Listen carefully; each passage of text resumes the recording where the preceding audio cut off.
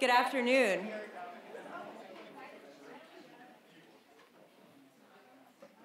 It's wonderful to see you all here today, especially given the weather. I understand schools were closed today, so I know we probably lost a lot of parents in the audience.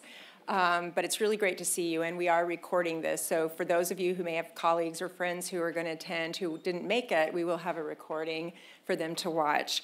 I'm Elizabeth Smith. I'm the Dean of the Faculty of Arts and Sciences. I'm a professor of biological sciences.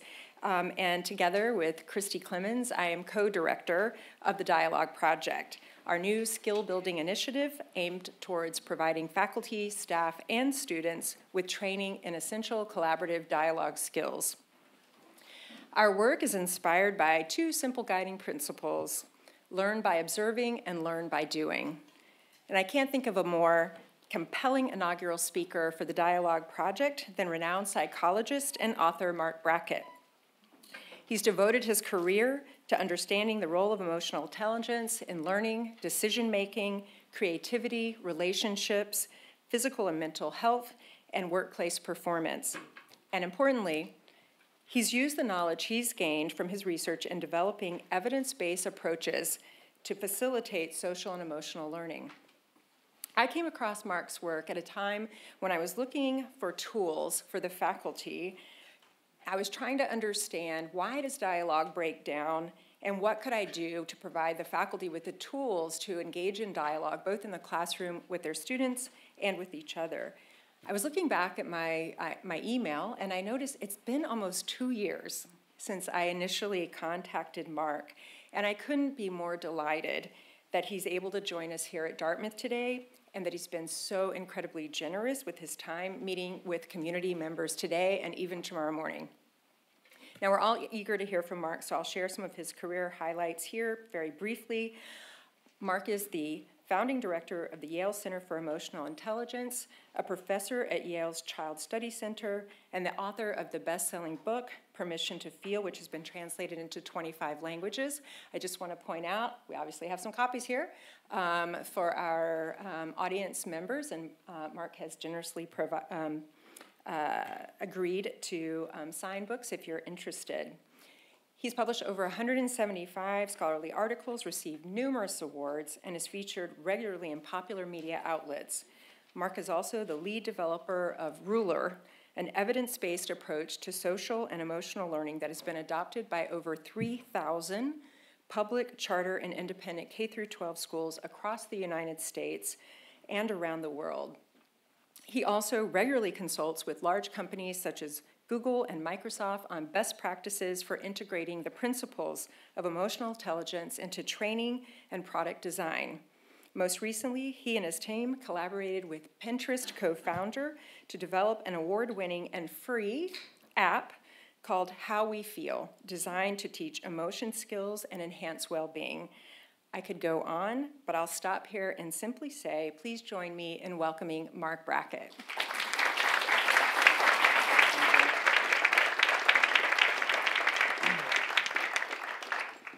Well, thank you. Can you all hear me okay? Great. It's a pleasure to be here, and thank you for hosting me. And we had a great dinner last night, and I'm looking forward to dinner tonight.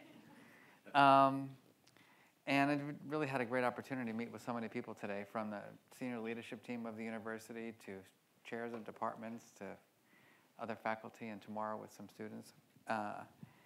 And I thought that, when Elizabeth and I were talking about this presentation, kind of this intersection of emotions, emotional intelligence, and like, how do we communicate in the world around us, and why do these skills matter? So that's where we're going to go.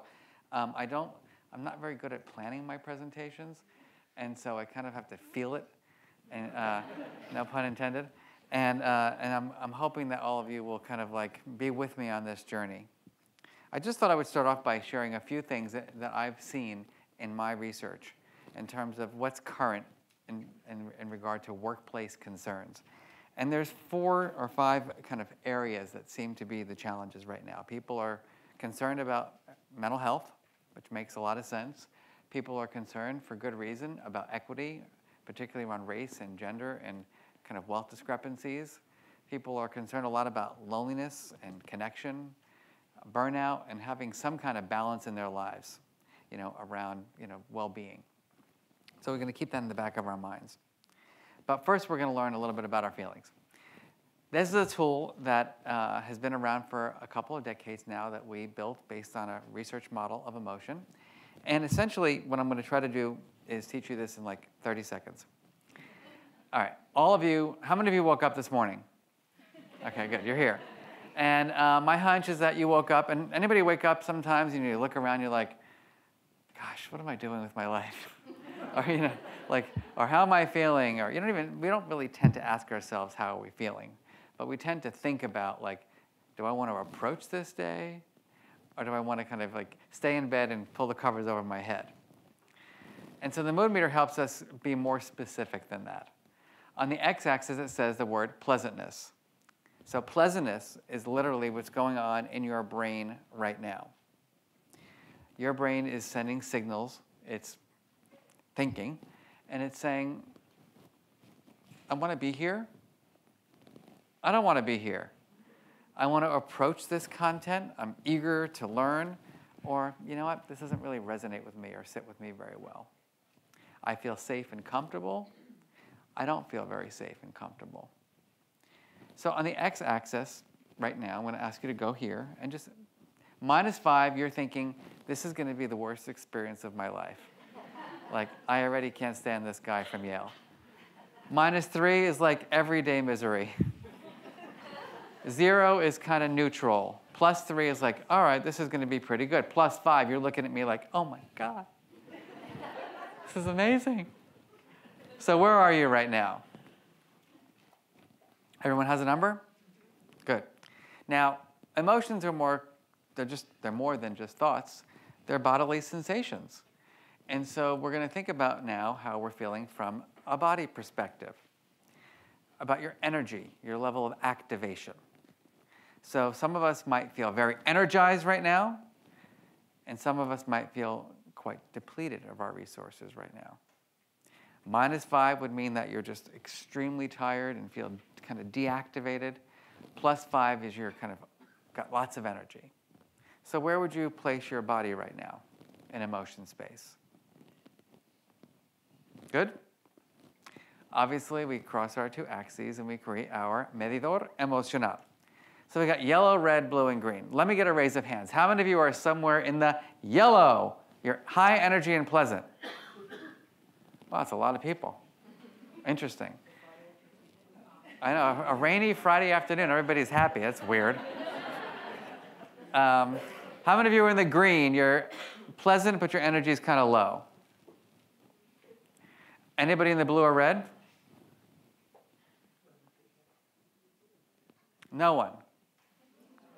Oh, we got one, thank you. One honest person in the room. Let's be real, right? We're a room filled with academics and students and people who work at a university, and only one person is admittedly, right, feeling a little red and blue. Kind of doesn't feel that accurate to me, but we can talk about that later. What I'd like you to do now is convert your color to a specific feeling word. Okay? You got 3 seconds to find the feeling word or words. Freeze. All right, now I need an honest raise of hands. How many of you had a little trouble finding the word? Hands up high. Like really high. Stretch it out. Really, really high. Like really, really high. Like stick it out there. Freeze. No, leave it up. Look around the room. So we're at Dartmouth, right? And people are struggling to describe their feeling. Any hypotheses around that? Why would it be that people who are so smart are emotionally illiterate?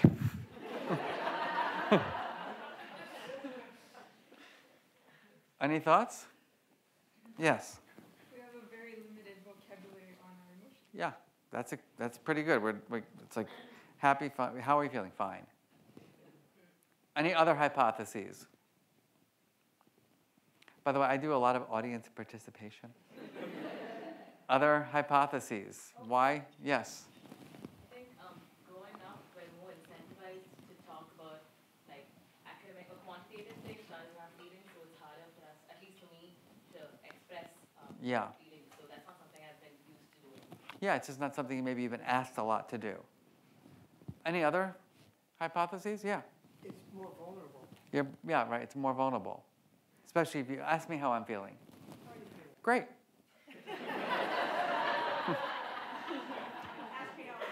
How are you feeling? Hanging in there. Yeah, exactly. Ask me how I'm feeling again. How are you feeling? Well, to be honest with you, I'm a little bloated from my lunch. I have a little acid from the coffee up here. I'm tired, I'm excited, I'm overwhelmed, I'm eager, and I'm having this like weird existential kind of like mixture of anxiety and overwhelm. Wow, that's a lot going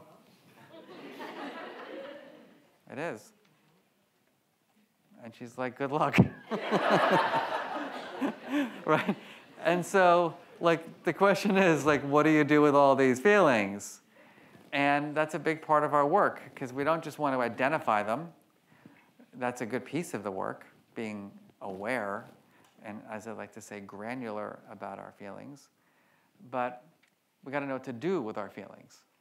So that's another question I have for all of you. We're here for about an hour to talk about this work. Raise your hand if at some point during my talk you will get distracted. Okay, everybody. It's great. I see the headlines in the newspaper article. Dartmouth, emotionally illiterate and attention deficit disorder. So, all right, well, I don't, it's not like I came here 3-hour drive, like to give a speech. I don't want everybody to be distracted during my talk. So what might be your strategy to deal with your feelings during my presentation so that you can be, as they like to say these days, present? Repression. You're going to repress your feelings? Oh, all right. Write that one down. You're going to repress your feelings. When I feel distracted. What does that mean for you? I would try to ignore the feelings that distract me. Okay. All right, thank you. Other strategies. We're not going to leave it at repression. I'm sorry. I'm sorry, like that one I'm writing down. No, just kidding. Yeah. Medication. You're going to just take pills during my talk? Yeah. Okay. I mean, I think I'm moving here. I never felt so needed in my whole career. All right. Any other strategies? Please. Get rid of distractions that I can get rid of. Put my phone on silent and in my bag. Okay, so just like eliminate kind of things that will distract you. Thank you. Other strategies? Yeah, please. Yeah, just try to engage to maintain curiosity. That's a good one. So try to engage to kind of, yeah. Like stay with it and Yeah. have curiosity in what you're saying, and that will help me pay attention and not feel so distracted. Okay, thank you. Was there one more person?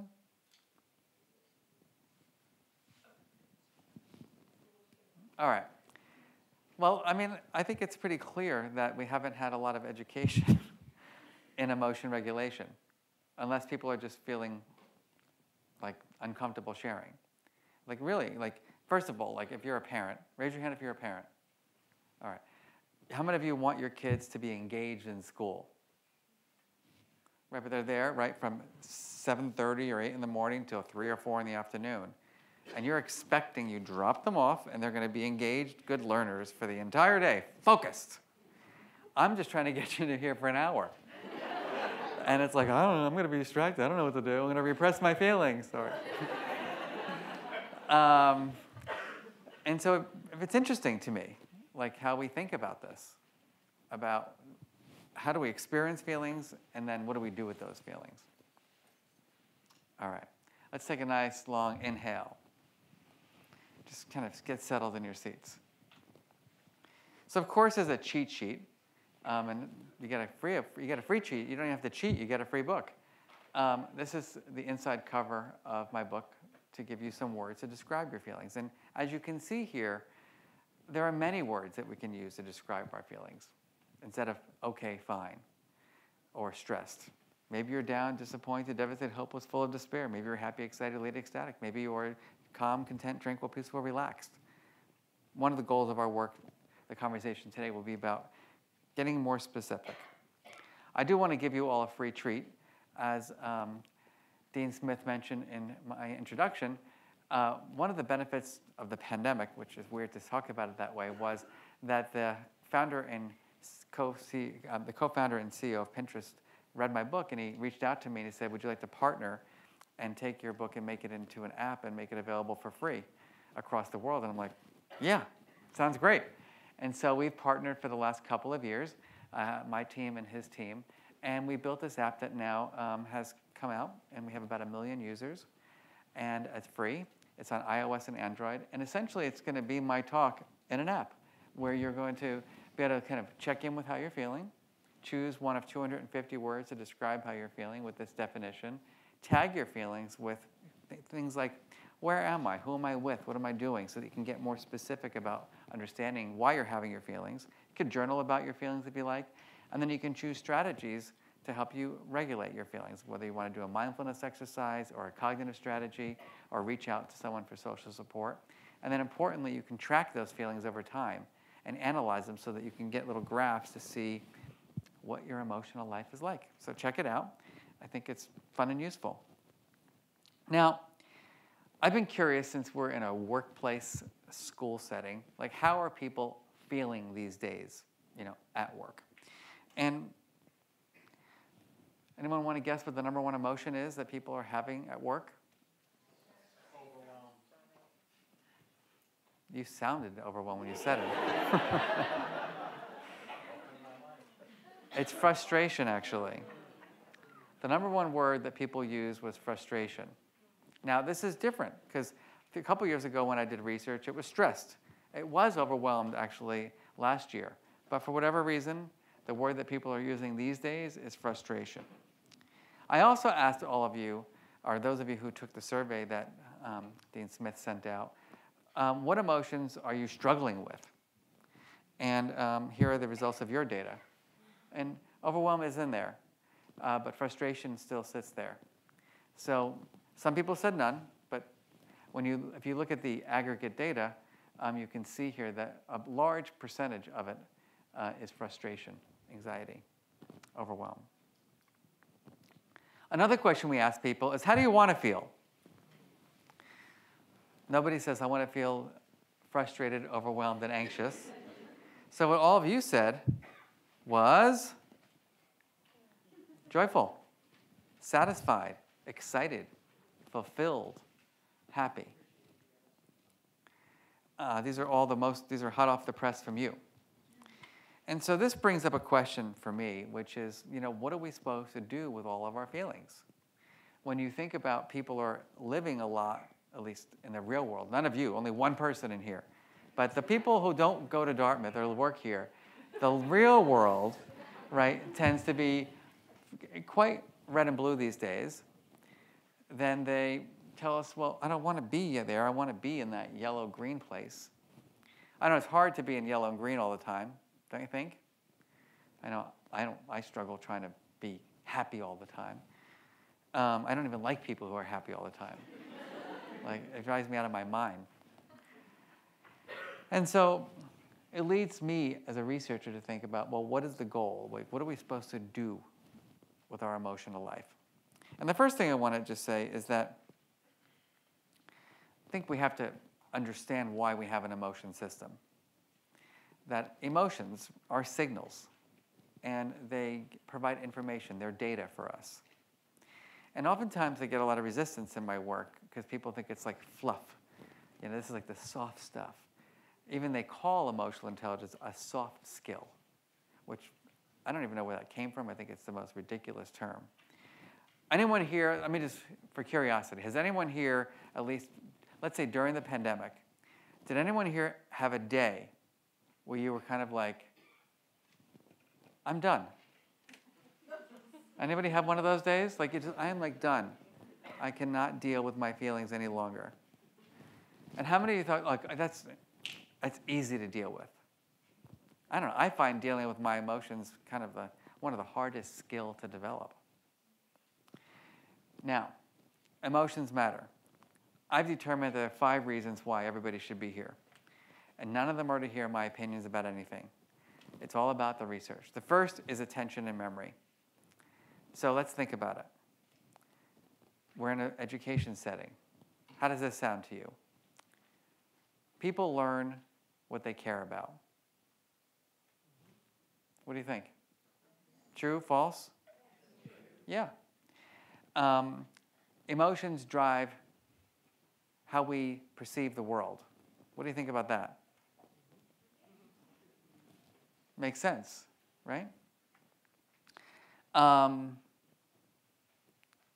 Anyone here ever bored in a classroom? Right? Boredom is a tricky emotion.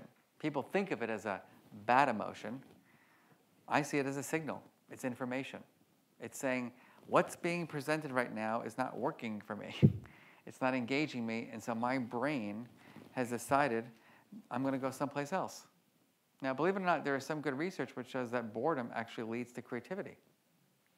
It's not like it leads to disengagement, meaning the person who is teaching you is not getting their point across and you're not learning from them. Not a good thing in a school. But nevertheless, it's not a bad emotion. It's a signal. It's information.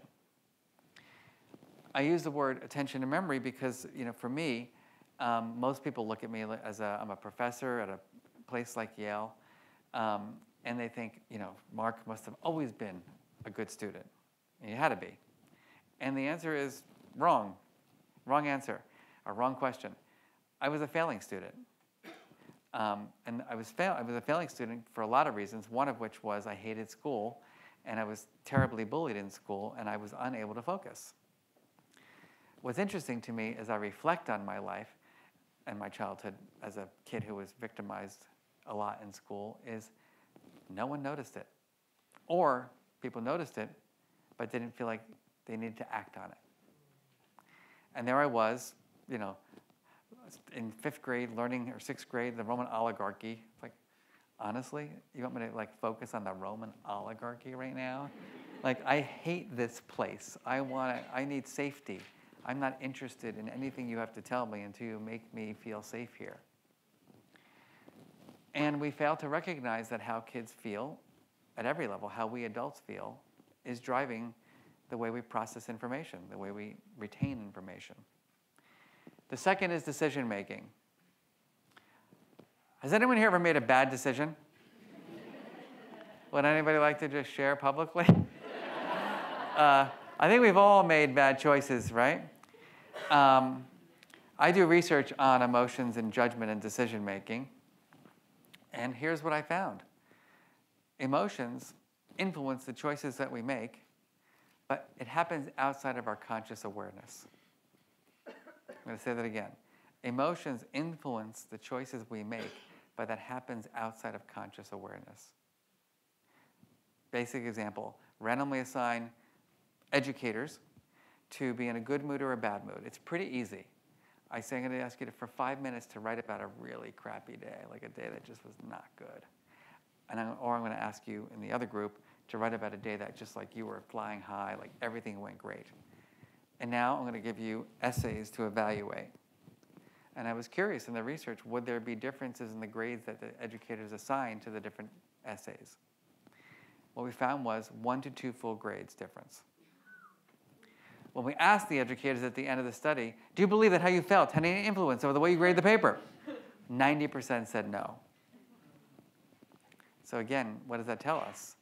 That our emotion system sometimes can bias the way we see the world. Anyone know the antidote to that? What's the antidote to our emotions shifting the way we evaluate things?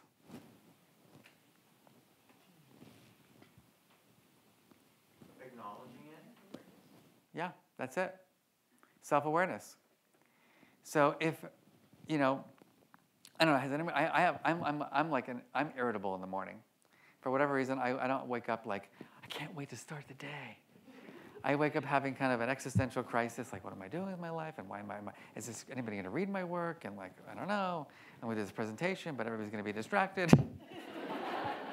Why am I talking to people who aren't listening? That's a great career. And sometimes I'll get into I have, I like to be alone in the morning, and I don't always have that option. And so I'll be like irritable, and then I'll be like, I can't take it anymore, and maybe I had an argument at home, and then I'll get to my office, and then all of a sudden, my assistant or a team member or one of my researchers will say, like, I really need your feedback on this. And the question is, is my feedback the best possible feedback? And what I've realized is that sometimes I'll be like, I actually think the paper is terrible.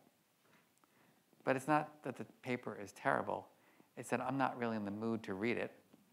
Or I'm coming at it through the lens of the anger that I have about what happened at home.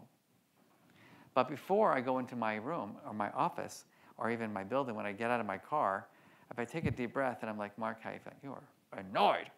Why are you annoyed? Because it's like the third time we've had this conversation at home and no one's listening to you. Oh, but you're annoyed about that. And so when you can attribute your emotion to its actual cause, it will have a lesser influence on the future. How simple is that? Just get in the habit of doing check-ins periodically throughout the day, and you'll be less biased and make fewer errors. The third is relationship quality. Oh, this is a big one. Raise your hand if you ever live with someone or work with someone who is very difficult to be around. Yeah, we've all been there. I have a relative like that. I'm being recorded right now, though. I got to be careful what I say. Anyway, I used to live in New Hampshire, actually, and I had a relative of mine come visit me. I used to live on the East Coast of New Hampshire in a little town called, what the heck was it called? York, Maine. Oh, that's Maine, not New Hampshire. Anyway, I worked in New Hampshire, but I lived in Maine. Anyway, it's all the same thing. Anyway, so I have this relative come visit me. I live in this cute little town. And honestly, it was like the nicest people in the world. I used to go to this bakery in the morning, and the people who worked there would be like, would you like a refill? I'm like, yes, thank you. And it was just friendly, and they had the best scones and the best, it was great. And so this relative comes to visit me. And I said, I don't know if I'm ready to go back to the kind of real world. And I think there's a different energy here. It seems just easier and nicer. And this person looked at me and said, it's nice here, but I don't know. There's an underlying anger. And I'm thinking to myself, yeah, there is, and I'm looking at it. Like, you are doing a lot of projection here. And I want to emphasize that we need to be really careful about that. Meaning that how we feel on the inside and how other people make us feel through the way they treat us, through the way their facial expressions, their body language, their vocal tone, activates us in ways that makes us want to be with or not. At the core, I'm convinced that our emotion system is a signal system. It's saying, I want to approach because I feel safe and comfortable and I want to be with. Or it's messaging, I can't trust this person, they're disrespectful, they want more power, they want to have power over me. The fourth is mental health. I don't think I need to talk much about that. We know that if you don't have strategies to deal with your emotions, your physical and mental health will decline. The final one I think is relevant because I'm here at a university setting is performance. And I'll just say very quickly, I really had a misunderstanding of emotions and performance when I was younger in my career. I was convinced as a person who grew up in a kind of I would say a lower socioeconomic background. My father was an air conditioning repairman. My mom had different jobs. And then I ended up at a university that I was a public school student all the way through. And then I was, I remember I was at this first meeting when I got to Yale, and this one other young faculty member was like, I've looked at your CV, can you remind me how many top tier first authored publications you have? I'm thinking to myself, like, this is what we're going to talk about at a party? Like, honestly, like, you're weird. I mean, it was really weird to me, you know? And it was just like, it didn't really go well for me. And I really didn't feel like I would belong. I felt like I have no interest in having these kinds of conversations. And I just felt, I was seeing these things happen over and over again. And then I was getting very insecure because of just my upbringing. And I was just thinking, everybody else they're richer than I am. They have more opportunities than I have. They had parents who read to them. I didn't. My parents were like, why are you asking so many questions? Literally, that was like, go to your room. You're asking too many questions. And I had this thing about my students and the other people I worked with. Like, everybody was successful and I wasn't. And I had a definition of success that was based on SAT scores and grade point averages and musical instruments that people play that I never heard of, you know, and volunteering in places that I never knew existed on the earth. And now I've been like 25 years in this organization and watching and tracking students and kind of wondering, like, who is actually successful? And what I've learned is that I always joke about this, that oftentimes our cognitive abilities get us into these institutions, but it's our emotional abilities that get us out. Because in the end of the day, what we find, and what's reality, is that, you know, most people, like, we know there's a restriction of cognitive abilities, because it's like, I always make the analogy to basketball. Everybody who plays basketball is tall. So height no longer has prediction. Height can no longer predict the success of a basketball player, right? Because there's no variability on that attribute. Well, there's not a lot of variability in our Ivy League institutions around cognitive abilities because everybody's capable. So it's got to be something else. It's got to be other variables that are contributing to who gets the job, who has the best relationships. And my research over and over is showing that it is the emotion skills. It's the people who can handle the disappointment well. It's the people who can deal with feedback and not get triggered and activated. It's the people who, on their path to being highly creative, recognize that there's a lot of failure and disappointment. And that doesn't mean I'm a failure. That just means I need to work harder and I need strategies to manage my emotions around that. So that's my, I call this, and I joke when I do talks for businesses, my money slide. Because there's a lot of resistance. I get a lot of business people like, this emotion stuff, like whatever. And I say, you got to read the research. You got to know how emotions and how our emotion skills are directly linked to all these important attributes. Now, the big question is, how much have we learned about emotions in our lives? Well, here's what the data show. Not very much. These are national data, thousands and thousands of people. Think about that. Not very much at all. What about learning it at school? Even worse. So basically, we have a society of people who have not really gotten an emotion education. And that leads me to the big piece here, which is, did you have a feelings mentor? Was there anyone who taught you about feelings? Yeah, question? Yeah, so when you presented the survey data, how did you ask people about whether they are educated or not about emotion? Is it just a one It's a scale, just a Likert scale. How much did you learn about emotions growing up in your household? How much did you talk about emotions, in your school?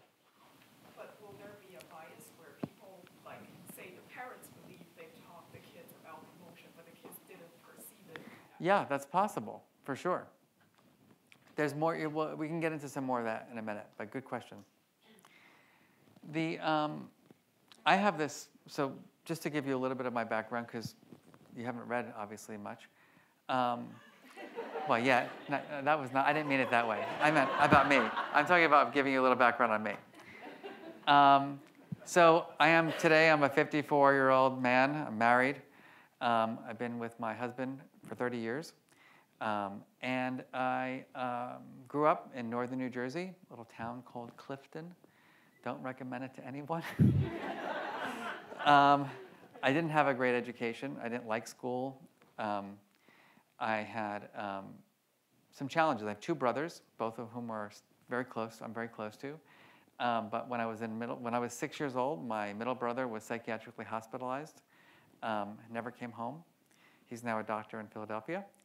He was misdiagnosed completely.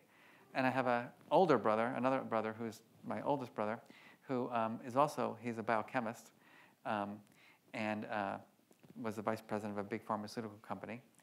But he unfortunately had physical illness. He had Crohn's disease, and he was hospitalized at the same time. So at 6 years old, my family kind of got shooken up.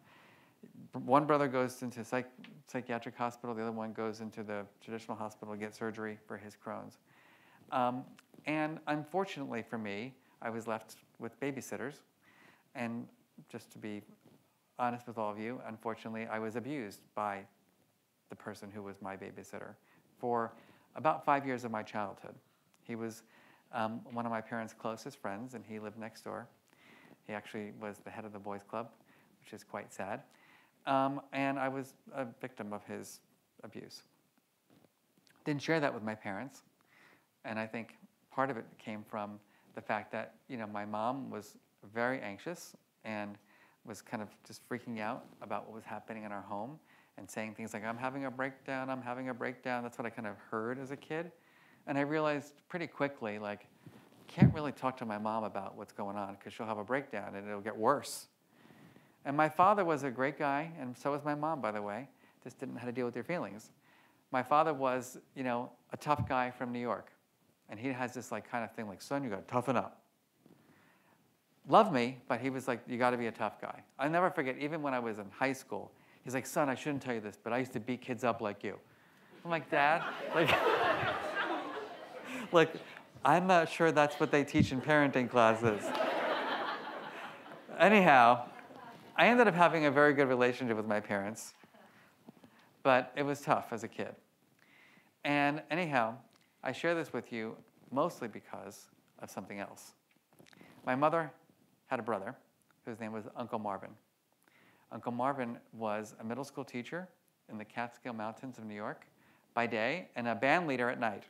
Played the trumpet. And he was like the Robin Williams character in Dead Poets Society. And he happened to be living with us one summer. And by some wave of a crazy magic wand, he happened to be writing a curriculum to teach kids about feelings in his 6th grade social studies class. And so he's sitting with me in the backyard of my town.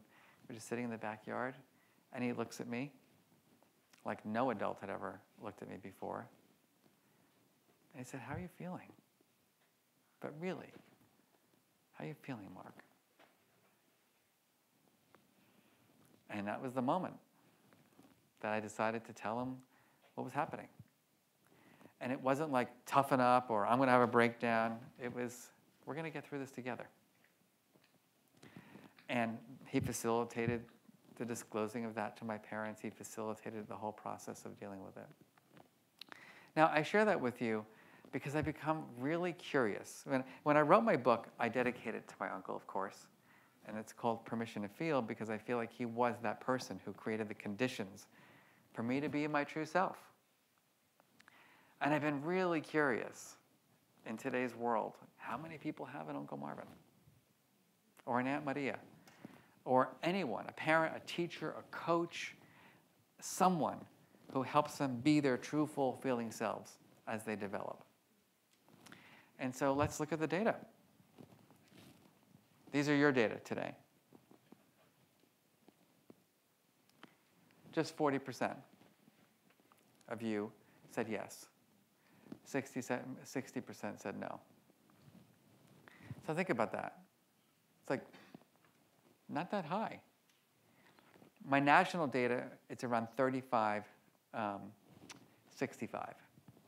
So slightly higher, but not much. So let's think about that for a minute. Only 40% of us said that we had someone when we were younger who created the conditions for us to really talk about, and be our true, full feeling selves. Now, other questions I have, which are, all right, so if you had this person, how would you describe them? Like, who are these people? What are their characteristics? Anyone want to guess what the #1 characteristic is of our feelings mentor? Listener. Listener. Non-judgmental. What's another one? All right, you're all cheaters. 100%, you got it. The #1 characteristic is non-judgmental. Let's think about that for a minute. The person is non-judgmental. Compassionate, good listener, kind, empathic. I want you to notice that like probably 1% of people use the word wise. There's nothing cognitive about these feelings mentors. It's not that they're brilliant people, whatever that even means. It's all about this emotion system. It's all about creating the conditions of non-judgment, good listening, compassion, and empathy. We'll get more into this in a minute. Now, I didn't show you your data, though, because I analyzed your data, too. So I got about 75 people completed the survey I sent out. Here's what all you said. Let's see if you're like the real world. Pretty much the same thing. Non-judgmental, empathetic, or empathic, good listener. Now, I've been really curious, too, about who are these people? So who else in our lives?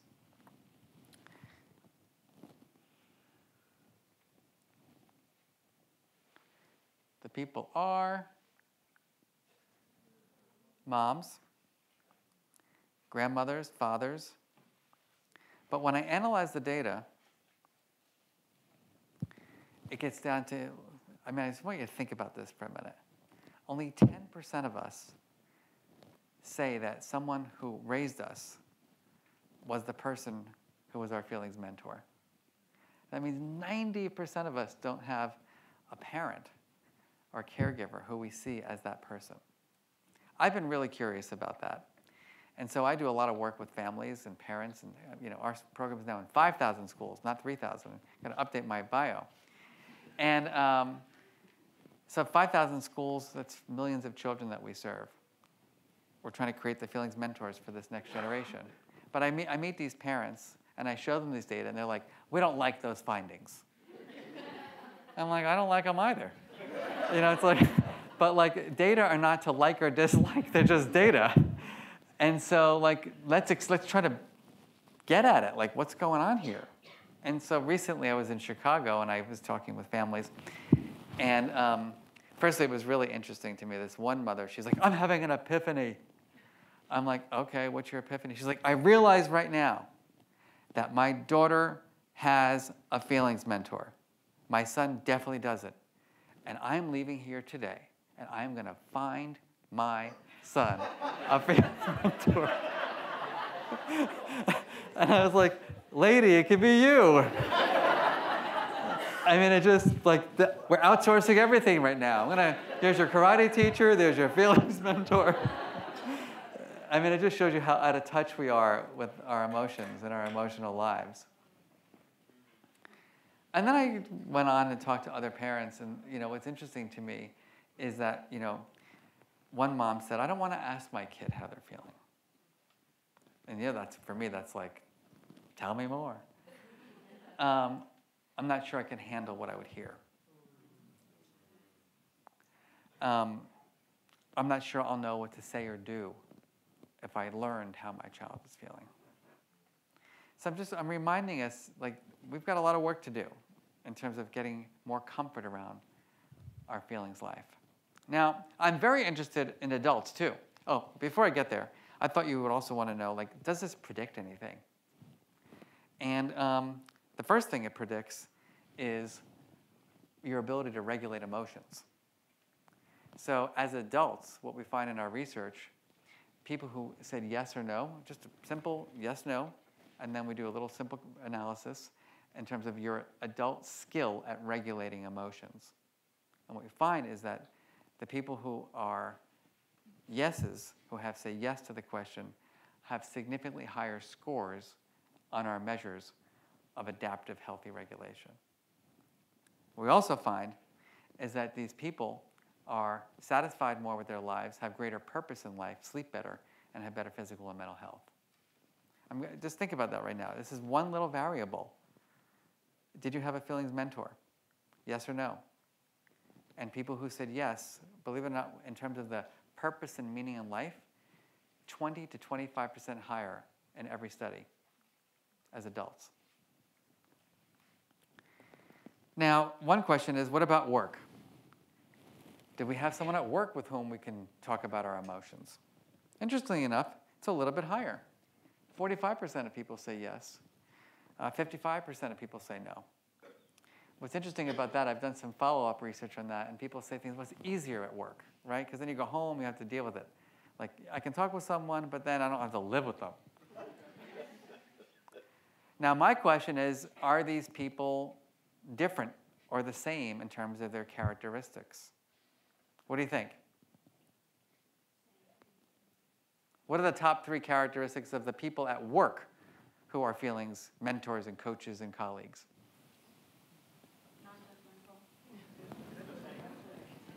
Guess what, everybody? Same. So I think this is getting at a pattern here in terms of, I'll call it the people we want to be around. We're craving to be around people. We feel safest, we feel the most comfortable around people who are non-judgmental, empathic, and good listeners. Now, how many of you feel like when you were going to school, there was this like cool curriculum that was called How to Be Non-Judgmental? I mean, when you really think about it, we've been judged from the moment we've been born. Whether it's about our height, our weight, our physical appearance, the color of our skin, our femininity, our masculinity.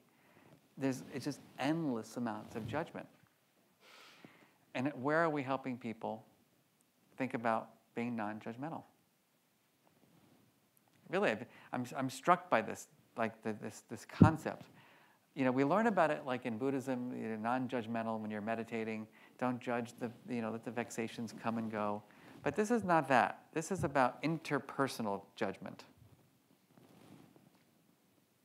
What do you think? Why these 3? Why are these coming up? Why are we saying that the people who are helping us manage and deal with our emotional lives are non-judgmental, good listeners, empathic? Anyone? Yeah. Because we're in our ego, we're kind of selfish. We just want to be heard and acknowledged. Yeah, maybe that's part of it. We just want to be heard and seen and acknowledged. Yeah. Dealing with your emotions is a particular point of emotional vulnerability. It's a vulnerability. It's important for your part that makes you feel scared. There's some evolutionary things to it, but it makes you feel uncomfortable. You just feel like safer around people who don't judge you, who will listen to you. Trust. Any other thoughts? Yeah. You're not necessarily looking for the fix. Yeah. Notice that there's nothing there about fixing. It's all about being with. You might ask yourself, this stuff, I care a lot about this work. And I always get reflective when I talk about it. I was giving a speech about 2 years ago in Westchester, New York. And it was one of those moments where I was in my zone, and I was talking. Before I wrote my book, I never spoke about my Uncle Marvin. I talked about him as my colleague, but not the details of my story. I didn't feel safe to share my own story until I wrote my book at 49. And then all of a sudden, I'm giving this speech about this relationship I had with my uncle. And this guy is looking at me. He's saying, "Are you talking about Marvin Moorer, the 6th grade social studies teacher from Monticello, New York?" I said, "Yes." He's like, "Your Uncle Marvin was my Uncle Marvin." I'm like, "What do you mean?"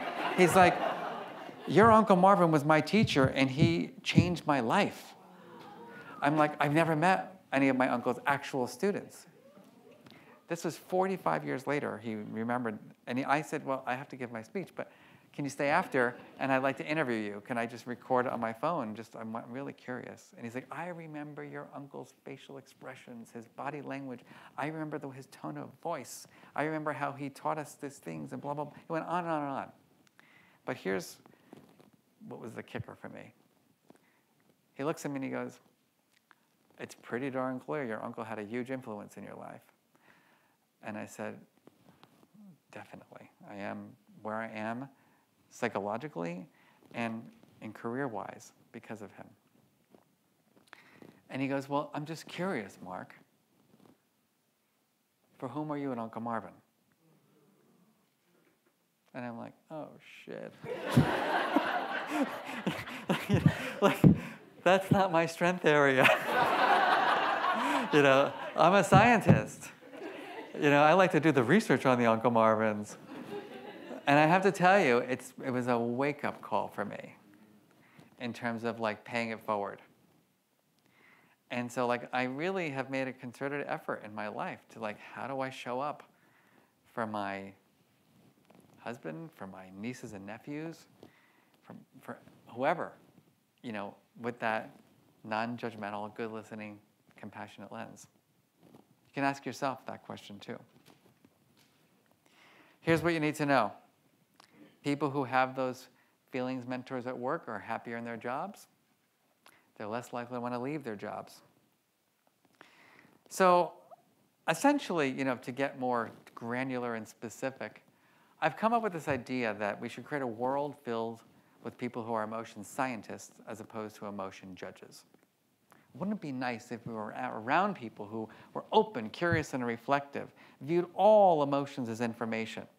We're always kind of in that learning mode, not the knower mode. Wants to get granular and specific, have a growth mindset. So that when you're dealing with your feelings, it's like, you know what, today was a rough day, but tomorrow might be better. I work with and know a lot of the emotion judges. I think I told this story at the senior leadership meeting this afternoon. But I give a speech at my university to a particular department.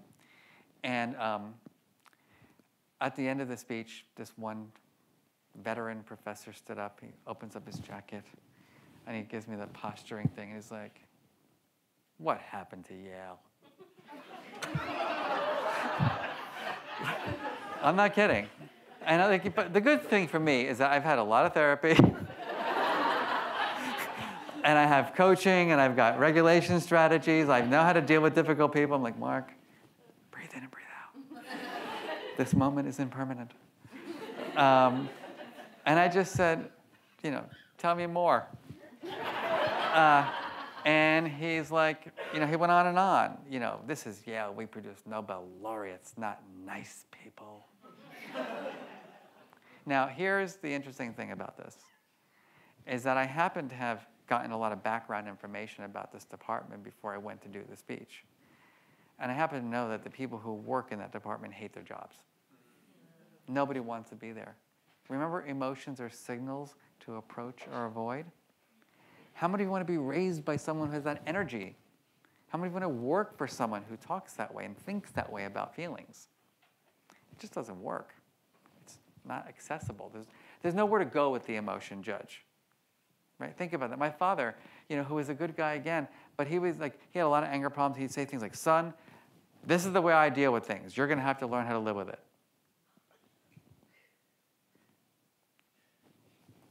There's nowhere to go with that.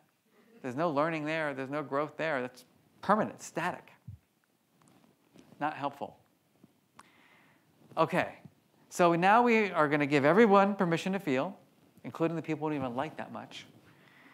We're going to strive to be emotion scientists and not emotion judges. And that means we need some skills. We need to develop the skills to be that emotion scientist. So remember, there's the kind of compassion and non-judgment. And then there's the hard skills of emotional intelligence. So what are they? Well, the first skill is recognizing emotions. Accurately perceiving our own and other people's emotions. That means self-awareness, like what's going on, like the mood meter I shared with you. What's happening here for me? What's happening here for me? where am I in emotion space? It's when I'm looking at it, all of you, it's saying, how are you feeling right now? Do I know how you're feeling? Or am I guessing how you're feeling? I'm going to try it with all of you right now. Why not? I'm going to do a facial expression. I'm going to have the 4 of you. Sorry to put you on the spot. I may call on other people too. I'm going to show a facial expression. And you're just going to say what it is.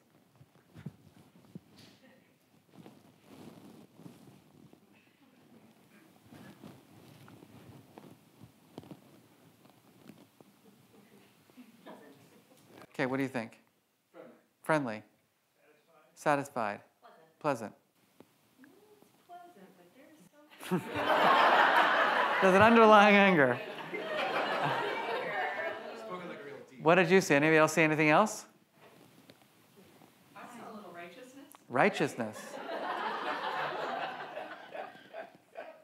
Skeptical. Satisfied. Holding back. Silhouette. All right, let's try from closer without the light. Ready? I'll do another one now.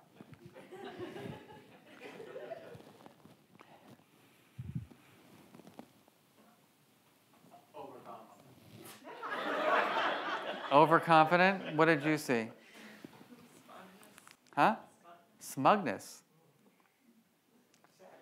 Satisfied. Wait a minute. You think I'm smug and you think I'm satisfied. Those are the same.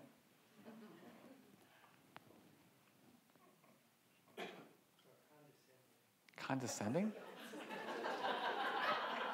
Okay. All right, so let me just tell you, I was trying to do the same one for both. And I was trying to be calm. Just calm and content. Which to some people is condescending. And so, what does this tell us about emotion perception? We're bad at it. You gotta get out of the country. It's in the eye of the beholder. But we've been taught through these television shows and these movies that it's like, you just read people's facial expressions and you get it. But here I am, I've got condescending, smug, satisfied, content, happy, whatever. So many different responses to one facial expression. So now I'm working in your department. You're the dean, 600 faculty. You're in Dean Smith walks into a room and does this. And some people are like, she's got a chip on her shoulder. And someone else says, oh, she's in a great mood today. It's complicated, which is why the only way to really know how someone is feeling is to ask them. You got to build relationships, build connections. If you're not sure, like if I only know Dean Smith through Zoom, it's our first time in person. Once we've hung out 150,000 times, I can be more accurate because I've got instances, I've got data. I see things happen in the world, I watch how she responds. Now I can be better at making predictions. But that takes a lot of time together to be accurate. So before that happens, you got to ask a lot of questions and build relationships to know how they're feeling. You, in ruler, understanding of emotions. Why am I feeling this way? Where is this feeling coming from? So let me ask you this. What is the psychological difference between anger and disappointment? Who feels they're confident? I know I could define the psychological difference between anger and disappointment. The difference is in the energy. So when you're disappointed, you're kind of low energy. And when you're angry, you're revved up. Okay. Now, let me repeat my question. What is the psychological difference? Sorry, I'm pushing you. The psychological difference. Oh. What do you think? No. There isn't. Anger is about an injustice. Anger is about injustice. We think there's been an injustice. Disappointment is an unmet expectation. You're a cheater. She's read my book 17 times. But yes, that's exactly right. So anger is about a perceived injustice. Disappointment is about an unmet expectation. All right, jealousy and envy.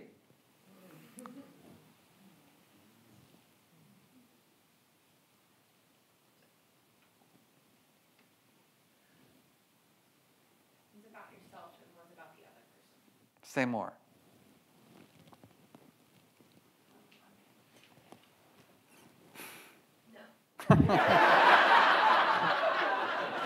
I'm not one of those easy, I don't give easy A's. So, right, jealousy, yeah. So, jealousy is when you feel threatened that you're going to lose someone important to you, right? You fear the loss of somebody that's important to you. It's a lot of times it's triangulation. You know, like in my office, if it's like I have two postdocs, one thinks, you know, I'm giving kind of more attention to the other, that's a jealousy situation. Mark likes that person better. Mark's going to write them a better letter of recommendation. That's jealousy. Envy is wanting what someone else has. Yeah. So there are differences. You go on and on about this in terms of understanding, you know, why we have our feelings, the appraisal process. Labeling emotions, right? Within one family, right? You can have lots of different feelings. You can be peeved, irritated, angry, enraged. Those are all part of the anger family. You can be many forms of anxiety too. You can be panicky, you can be overwhelmed, you could be stressed, you could be anxious, you could be fearful, you could just be kind of uneasy. All different emotions. And I shared this with one of the groups today in my research with my own students, talking about how IQ and emotional intelligence are not so correlated, is a lot of my students say the word they stress, anxious, stress, anxious, stress, anxious, stress, anxious. And I did follow-up research with my students, and I found that the number one emotion they were really feeling wasn't anxiety or stress, it was envy. That the mindset of the student is this one's richer, this one's got more connections, this one studies less and gets better grades. That's not stress. That's actually envy. And so why that's important is that you got to label it to regulate it. Right? If we're just going to give people a breathing exercise to deal with their envy, like that's not going to work. Like you breathe in like, now I hate you even more for what you have. I mean, think about it. Expressing emotions. Knowing how and when to express emotion with different people across culture and context. So this is an important one because not everyone has equal permission to express their feelings. I give that example, I mean, I've lived it for many years in my family because I'm a white guy who is a doctor. And my husband is Latino, he's from Panama, and is dark-skinned. And we go to places and there are different rules for us. In my own apartment building, when we moved in there, people asked him whose dogs he was walking. Nobody ever would ask me that question. Think about that. That creates emotional labor. You start becoming a little less comfortable being your true self when you're constantly bombarded with people perceiving you a certain way. I'm a white guy. I get angry. People are like, oh, like something's wrong. If I were a person of color and angry, I might get arrested. Same anger, same level of intensity. It's perceived, one is a threat, one is danger, one is okay. And I share that with you, and I can go on with these examples. Same thing, by the way, going back to emotion perception. If I gave you facial expressions to decode, and I had a white person doing this, and a black person doing that, I will tell you right now, there will be more signal that the person of color's facial expression is displaying more anger than the same exact kind of, you can do it, you know, through technology with morphing and make the exact same movements. But yet, there would be an over attribution of negative emotion. And I share that for, I think it's important for people to know, but more importantly, for me, what it makes me realize and understand better is that it's not the job of the individual to ask for the permission, right? it's the job of society to ensure that everyone has the permission. I mean, families and schools and universities and communities.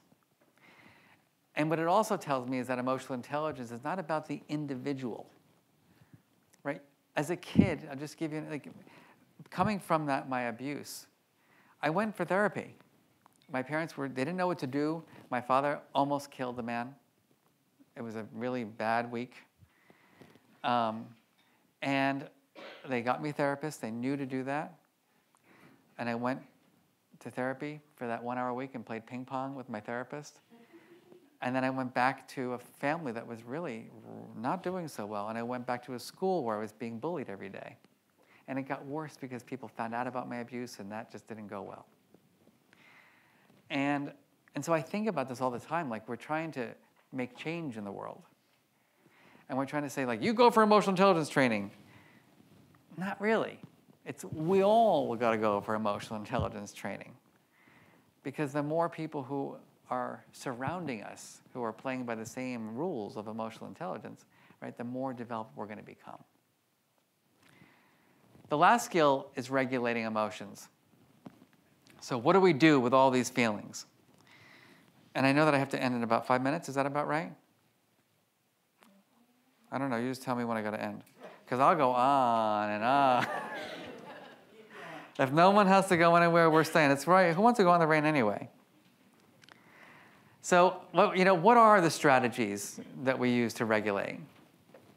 I've been really curious about this. As a matter of fact, it's my next book. Because it was funny, the pandemic hit. All these people I got letters upon letters. Mark, thank you for giving me permission to feel. But now what the hell do I do with all these feelings? And so it's like, wow, I didn't realize how much deeper I needed to go with the regulation piece. And I started trying to figure out, what are people doing? What does the research show? What are people asking for? And I've basically put it into these buckets, which is, the first is all about permission to feel. Just like attitudinally. You just got to be like, you know what? I've got my feelings. And it's very liberating. I've had anxiety for 54 years. And I've tried a lot of different things to get rid of my anxiety. And then as I was writing this book, I realized, Mark, there's nothing to get rid of. There's nothing to get rid of. It's like you just have been brought up in this world where you believe that your anxiety is bad. But look at you. You've done pretty well. So maybe it's not so bad after all. Maybe you're making it worse than it is. Maybe if you had more acceptance of who you are, it wouldn't be so burdensome. The second is that we do have to be aware. We have to get granular. We have to have the language. We need to be able to communicate. Because sometimes the anxiety gets really extreme and I need social support. Or I need to rethink it. At night, if I'm ruminating for an hour and a half before I go to bed about something I said in this talk, which I probably will do, I'm going to have to say to myself at some point, Mark, let it go. You're left. It's like, fine, whatever, move on. Or say something kind to myself to put myself so I can sleep. So you do need strategies no matter what. The third is you got to know how to manage your body's budget. A lot of people say to me, I'm trying to be a better parent, I'm trying to be a better partner, but and I'm just so tired all the time. And so what that tells us, right, is that sleep is a prevention factor for good regulation. It's hard to get up the resources to regulate. It takes energy. I mean, when you think about this, emotion regulation is energy. You're pausing, you're trying to label your feeling, and you're trying to think creatively about how I can handle it in that moment. That's a lot of brain power. If you're doing that all day long, at home, at school, at work, you're going to be tired.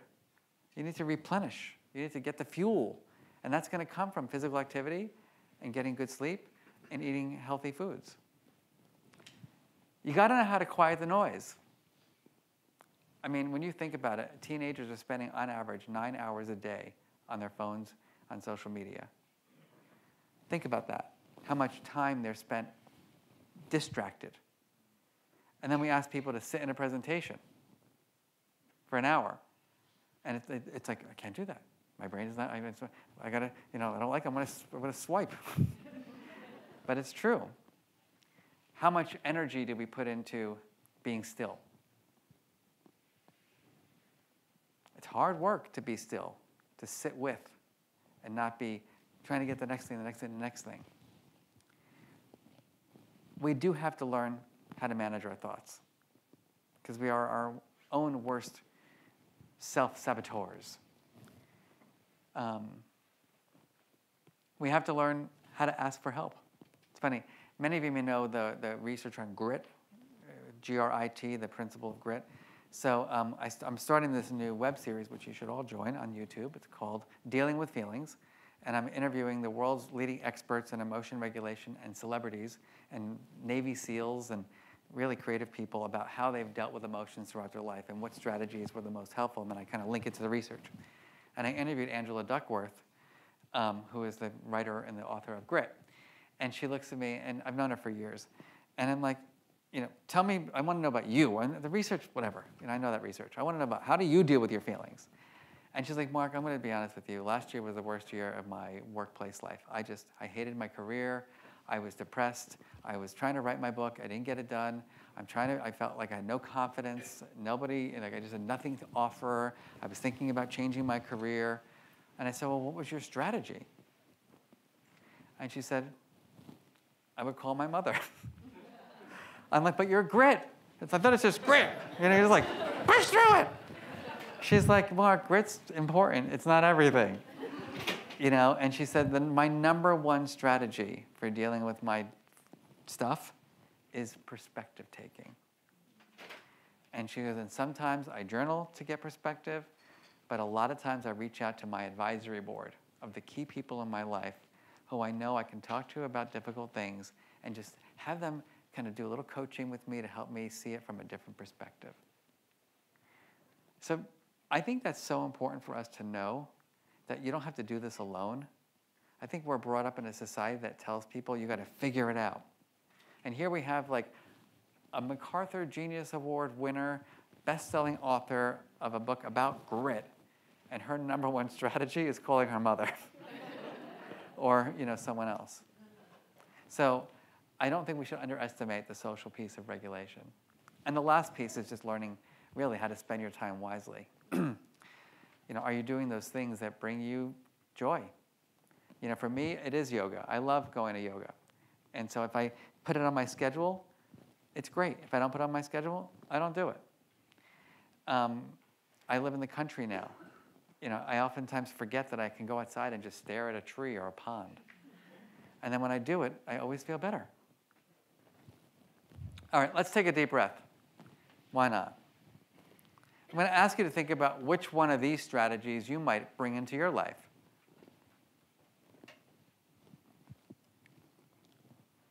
Which area of regulation do you think you might benefit from putting a little more time into? Is it just giving yourself the permission to feel?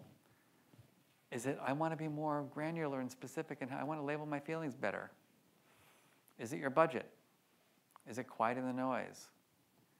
Is it the thinking? Is it the social piece? Is it doing things that you enjoy?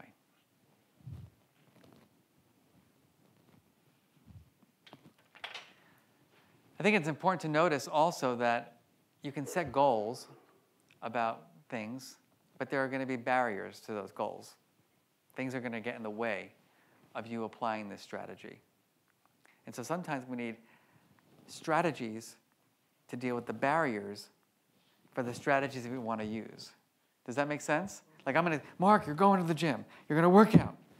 But then I don't put it on my calendar, or I make excuses for myself every time I'm about to go work out. So the goal, or the strategy that I want to use more actually doesn't even get implemented. So then I have to work on like my self-talk. I had this whole thing, I started working out a lot. And every time I'd work out, I'm like, Mark, you're 54. Like, what are you doing with your life? This is ridiculous. And I would say, Mark, why are you being a self-saboteur right now? And I came up with a phrase for every time I was about to give up on my workout, and it was, who are you fooling? And so whenever I was about to be like, I don't need to do that extra set, you've done enough. And I would just stop and say, Mark, who are you fooling? Okay. But it works. You gotta use it. You gotta try the strategies out. So let me wrap up by saying a few last things. One is, in my work in the real world, in terms of like leaders and companies, this is a study of 14,000 people across the workforce. And we looked at supervisors who were low in emotional intelligence versus supervisors who were high in emotional intelligence. And we just want to know, did they function any differently? Here's what we found. People said they were more likely to have opportunities to learn new skills when they worked for a supervisor who was higher in emotional intelligence. Significantly less likely to want to leave their jobs, significantly higher job satisfaction, lower burnout, higher engagement. They were less afraid of speaking up when there was a problem. And we found that they were more ethical. Like they actually, in this one company, which I can't mention the name of because it's confidential, but the employees, when they were working for supervisors who were lower in emotional intelligence, it was a company that rates products. They were just like, oh, who cares? They just didn't. They just felt like their bosses, they didn't really care about them, and they're like, I'm just going to pass this product. So think about your electrical products. Think about the food you're eating. You're going to wish for those emotionally intelligent leaders. This is another study that we did during COVID. And I think what's interesting here is that we looked at personal well-being. And we found that people, the same findings we had with occupational stuff. But what we found was that the employees who worked on teams with leaders who were higher in emotional intelligence had more positive emotions on a daily basis, fewer negative emotions, fewer mental health problems, and they actually slept better. Think about that. Okay, so just a few last things, and then we'll take some questions, and then we'll go. I want to make sure you have resources. So I'm delighted and honored that you got some books to give away. You can certainly read that. There's that webcast that I mentioned to you called Dealing with Feelings. So just you go onto YouTube and subscribe to the channel, and those will be released in 2 weeks. I'm really excited about kind of giving away for free resources to people to learn how to regulate. You'll see some really interesting, the Navy SEAL one is really interesting. Just talking about like a tough Navy SEAL. He's like, Mark, I shouldn't really talk about my feelings, but.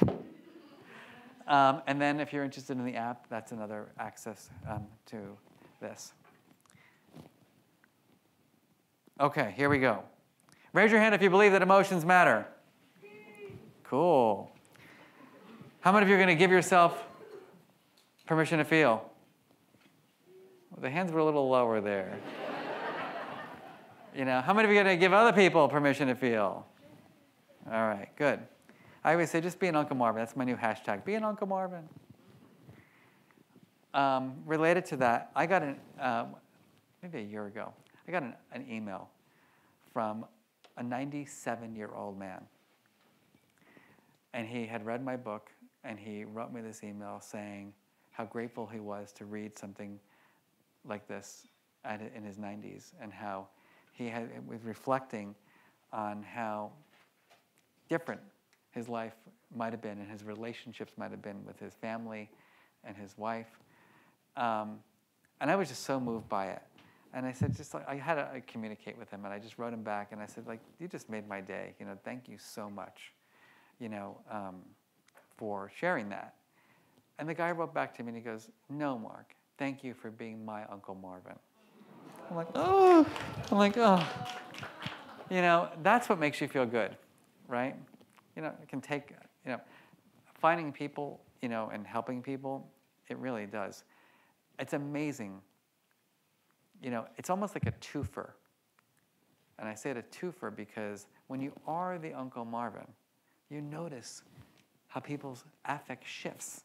Right? They feel different. They feel heard. They feel seen. And what happens for us is that when we see that in other people, it reciprocates on us. I'm going to ask you all to strive to be the emotion scientist, not the emotion judge. Of course, it's better to start early. My work starts in preschool and goes all the way up to companies and C-suites and universities. But the good news is that the areas of your brain that are responsible for developing the skills of emotional intelligence do not atrophy. you learned something today, I hope, that you can take with you.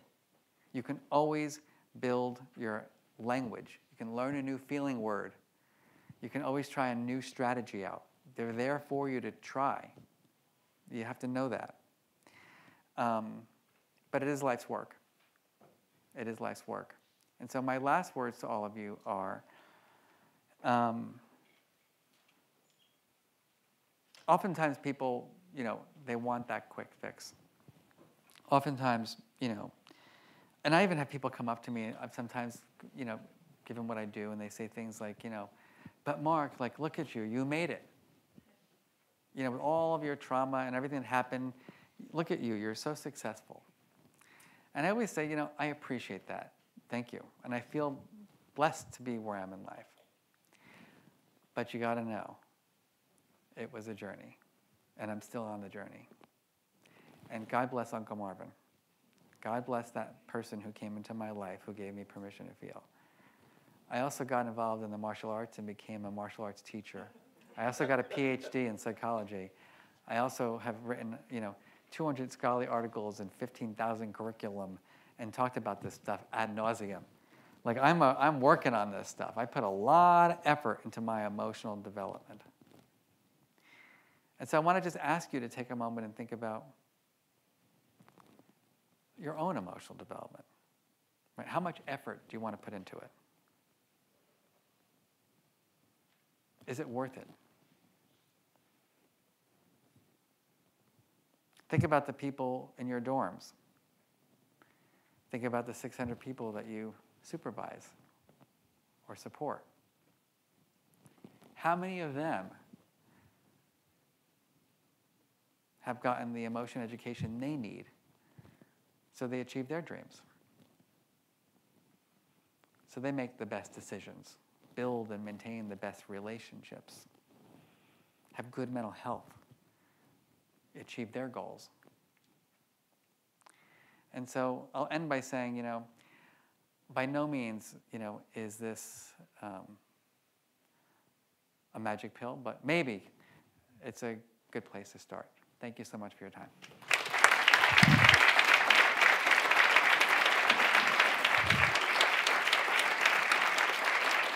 Thank you, everybody.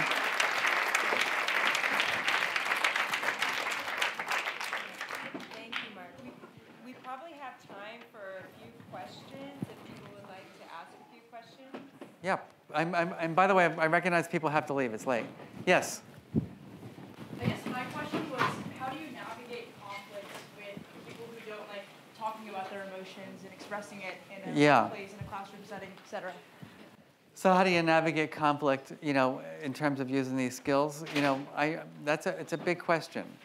And I think that part of it is recognizing that people's comfort or discomfort with conflict is mostly around their discomfort with being dysregulated. Meaning if you can't deal with the feelings that you're going to have when you're going back and forth about something that you don't agree on, you get activated and then you either want to or run away. And so my goal is to help people learn the skills. One of the things that you're bringing up, though, also that's really important, is that these are real world skills. So they're a little bit different than doing your math homework or your science homework, because when I'm on vacation, I'm sitting on the beach, which sounds great right now, actually. I'm not thinking about my emotional intelligence, honestly. I'm thinking about life is good. I'm blessed that I have this. But when someone kicks the sand in your face, that's when you got to use your emotional intelligence, right? Because the system has been activated, and that's what's hard. It's hard to use it in real time. It's easy to use it in your brain. You can say, if this happens, I will say that. And then all of a sudden you're in the situation and you can't do it because you never practiced it.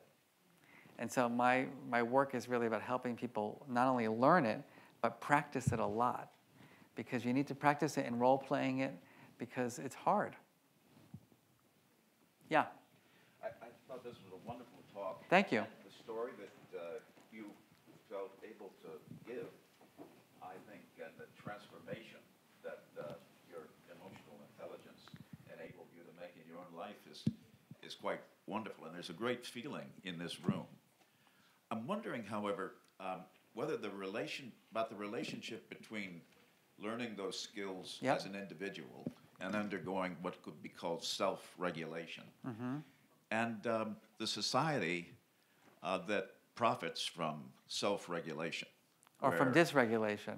No, from self-regulation. Say more. Because that's where you're dealing with a social order that needs transformation.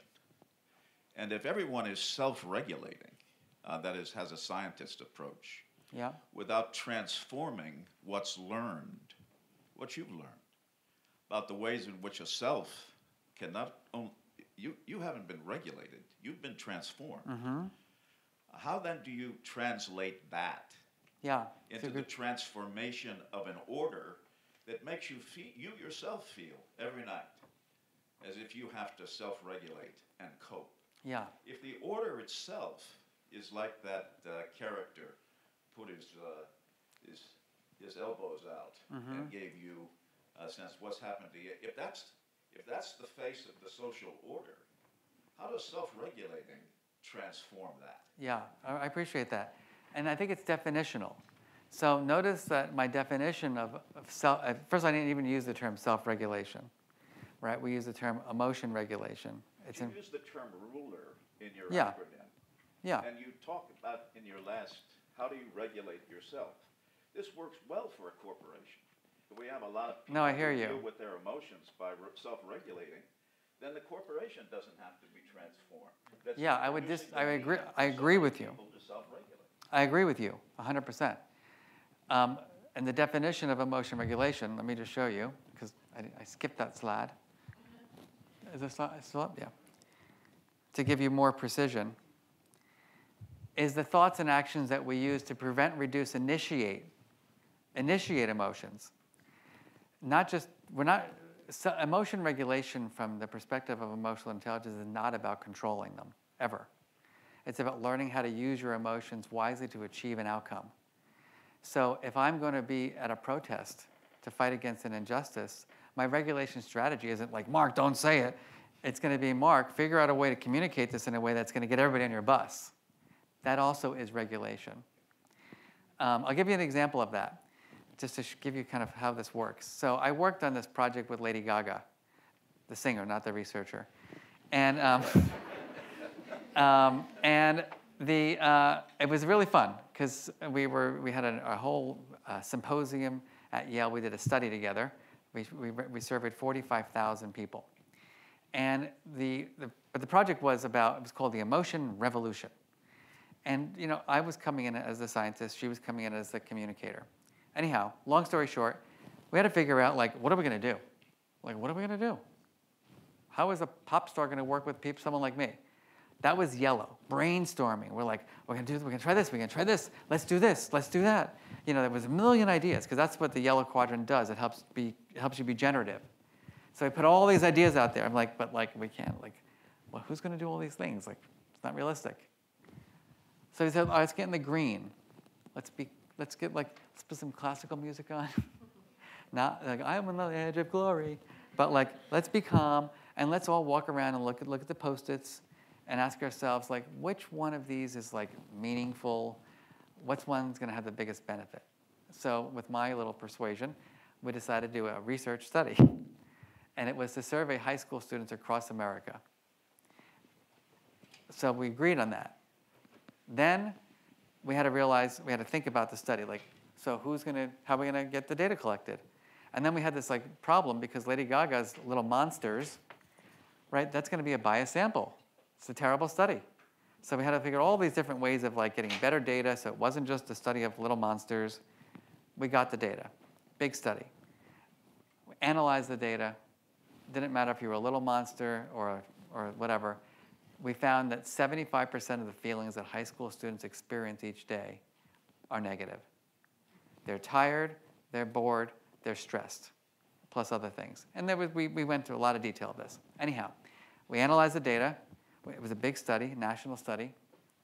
And then I got invited to the White House. This is 2 administrations ago, to do a presentation.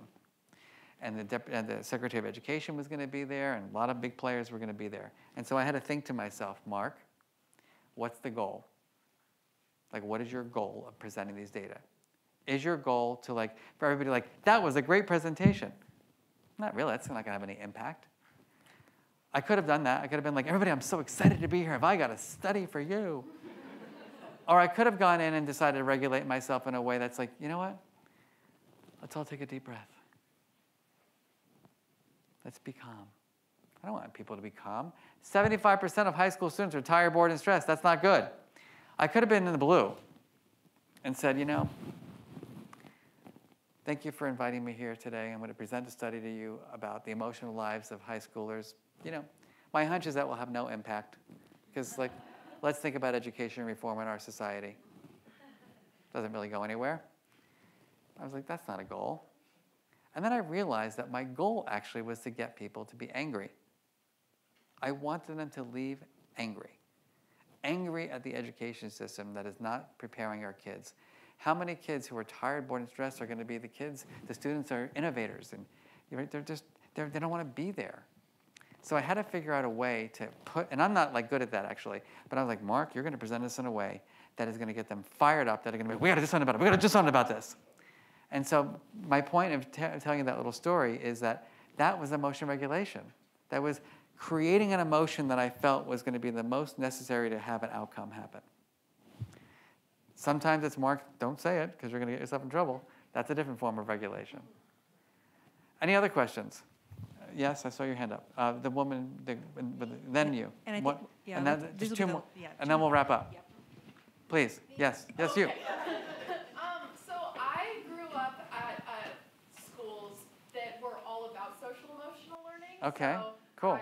All throughout elementary school, we Great. worked with Second Step. Was it, you did second step? Yeah, I was at a private school. And then I was also at a private school for middle high, and like the closest teacher I had was our social emotional learning coordinator. Awesome. So I was very close to that, and I still feel like I cannot handle myself sometimes. And Yeah. so it makes me kind of feel sad sometimes that like somebody has invested a lot of money into me being an emotionally regulated person, and I'm not.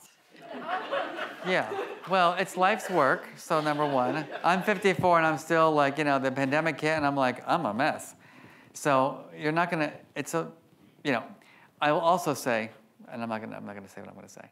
There are multiple models of teaching these things, and some of them are kind of like programmatic lessons, and some of them are more about infusing principles and skills into the entire immune system of a setting. Most models are more of the lesson plan thing as opposed to really embedding the core principles into the way the adults interact with children, you know, and the parents interact and learn skills. So I think you just have to recognize that this is, your life space now is very different than when you were in high school, and the opportunities for you to regulate or learn about emotions are different with your roommates, with sports, with classrooms. Yeah. Well, I would piggyback a little bit off of the question. Sure. In elementary schools specifically, when educators are talking to students about your ruler model, Yeah. Who are the educators? Are they guidance counselors? Are they Yeah. physical education teachers? So that's the first part of the question. And then the second part of the question is, do you have data on when are young kids or young students most open to this kind of Sure. conversation and information? Great questions. So the first is I learned, and this wasn't a presentation about the ruler program. That's a whole nother presentation in terms of like our curriculum and training and support systems for schools. That wasn't, you know, relevant for this group. But to just give you the quick kind of answer to that is, I started my career with my uncle, and we wrote a curriculum for kids. Teachers would deliver these lessons on feelings, and we failed. Horrifically failed, because the educators were not ready to do it. They didn't have the emotion education to do it well. And so they'd say things like, you know, you're in the red today? Well, what's new? Like what is happening? I remember I was videotaping this one, my favorite, I was videotaping this one, you got to videotape Mrs. Johnson teaching the lesson. I go into the school, I'm sitting in the back of the classroom, and we're filming this teacher, and she's talking about her mood. And she's like, everyone, Mrs. Johnson's in the blue today. And I'm like, oh, wow, she's being authentic. That's cool. And so then she goes, and my strategy is that I realized today that we don't have school next week. And so I'm going to be thinking about that all day. And I'm like, I don't really, I am going to have a nervous breakdown in this class. And so, I learned very quickly in my career that the kids were going to be okay if the adults were educated. And so our model has turned into one that's a lot about adult education. And then we realized that if leaders don't support the educators, nothing happens. They don't give them the time to do it. They don't have accountability metrics. And then we found out if the school board doesn't get involved, and the superintendent's going to get involved. So it became a systemic model. So it's taken me 15, 20 years to figure that out. And it's still with 50% of teachers leaving the profession in 4 years, how do you keep the system going? And then your second question that I just want to... Is there data about the age? Yeah. Open to... What I'll tell you is that it's not about the students' openness, it's about the way it's delivered to students that create the openness or not. So if you know how to present these concepts in a way that are developmentally appropriate, it works at every grade level. It is harder to do at high school than it is it's always harder in high school than it is in middle than it is in elementary. But I've seen, we have 5,000 schools doing this, and I've seen high schools that you just can't believe what's happening. I'll end with I have to end with one cute little anecdote. I think I shared it in one of the meetings today. But I was visiting a 5th grade classroom last week because I was doing some research with them. And I was teaching them about creativity. What is creativity? And how do you think creatively about dealing with emotional problems, like solving difficult, the conflict stuff? And so the ending was, I asked kids, what did you think about today's lesson? What's your take-home message? And this little boy raises his hand and he goes, "Sir, today I learned the role of divergent thinking in solving emotion problems." And I'm thinking, that is freaking cool. First I didn't even know what these concepts were as a kid, but that he had processed this lesson on that intersection, it was pretty remarkable to me. I'm going to tell you that it is unbelievably possible to teach these skills at any age, that we underestimate how much or how creative people can be when they're given the opportunities. And I know we got to go. Thank you, everybody. Thank you.